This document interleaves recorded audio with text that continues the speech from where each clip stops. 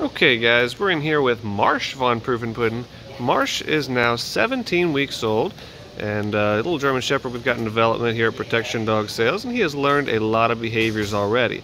So what we're doing today is we're just taking some time to kind of show off all he's learned and how he's grown in just this short period of time. Again, only 17 weeks old, and he's in here staying focused with his handler, who doesn't really work with him much. Normally he's with his puppy raiser, and so today just Nick took over so that we could try and get that video. As you can see, a little distracted by the cat, but very quick to come back and get focused on what the task is at hand. So that's what we're looking for here.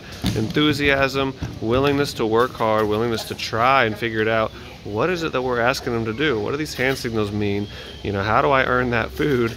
And how do I earn, those treats and that praise and affection? So that's what we're doing here with Marsh, is just trying to teach him, stay focused on us, learn these behaviors, and you're going to get rewarded for it. So you can see he's already learned a lot with the spin and the shake and the rollover and bark on command, all that kind of stuff that we teach all of our dogs here at Protection Dog Sales at a very young age, and we just build upon it. This is the foundation for learning.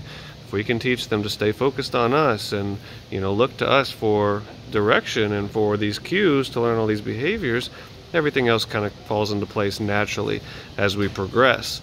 So you can see Marsh very, very willing to try hard. He's looking up at Nick, he's paying attention. He's able to jump on top of these boxes when directed, and all these little cues that he's having to pick up on, from people. Dogs don't know how to understand people until we teach them.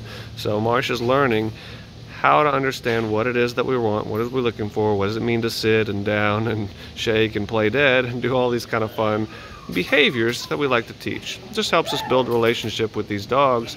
And Marsh, you can see the focus is there. He's paying attention.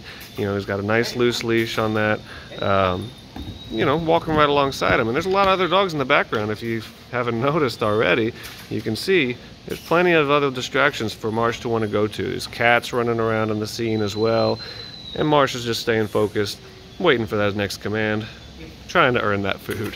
So hope you enjoy that little clip of Marsh, just kind of showing off all the behaviors he's learned so far.